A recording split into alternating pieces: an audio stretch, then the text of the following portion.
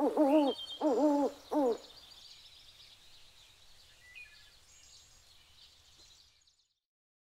William Alvey Air Raid Shelter. In 1726, William Alvey expressed in his will that a new school should be established in Sleaford. The school was built in 1851 and opened in 1852 for both boys and girls. On the 8th of July 1912, Mary Beavis, who was just 27, became the head mistress of what was then the girls' school. By the outbreak of World War I, she would often appear in class in a nurse's uniform.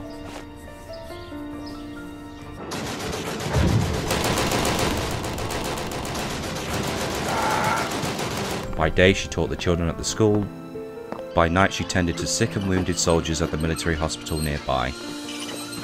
She was awarded the Red Cross First Aid Medal for her work at the VAD hospital during the war.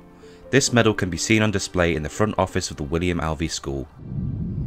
At the outbreak of World War II, tensions were high and attacks were frequent.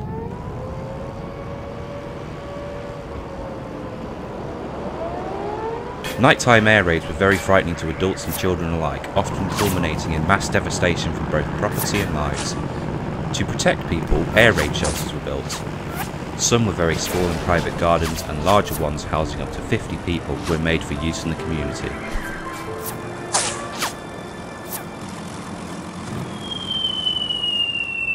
People would often return home to find their houses had been destroyed in the bomb blasts. The Royal Air Force, many of whom were based in Lincolnshire, desperately tried to defend against attacks from German warplanes bombing the towns below.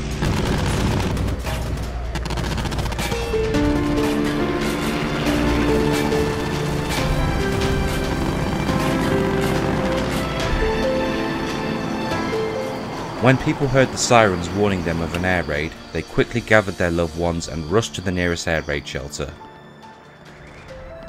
In 1938, the British government gave everyone, including babies, gas masks to protect them in case Germany dropped poisonous gas bombs on Britain.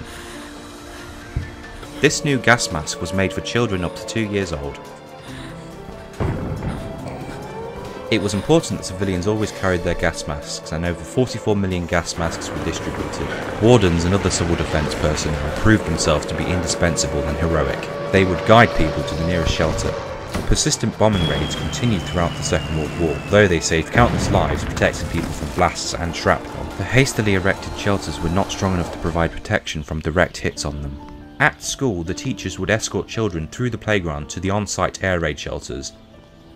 Those in the air raid shelter could still hear bombs erupt outside the walls.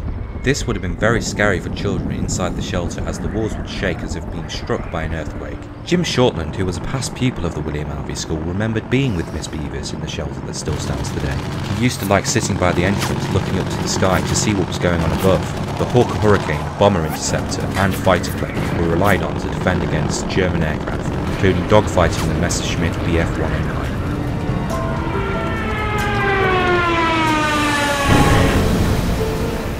During the Second World War, Mary Beavis was awarded the LARP, Local Air Raid Precautions, Silver Brooch for her efficiency to evacuate children to the shelters. Multiple air raid shelters were built on the William Alvey site, but only one remains today.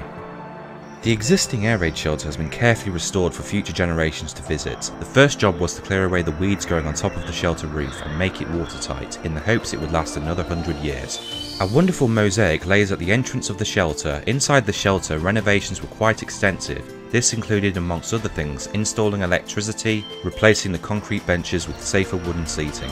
There are many props and artefacts on display in the Air Raid Shelter Museum. The once abandoned shelter has now been restored to help visitors imagine what life would have been like in the past. We hope you agree.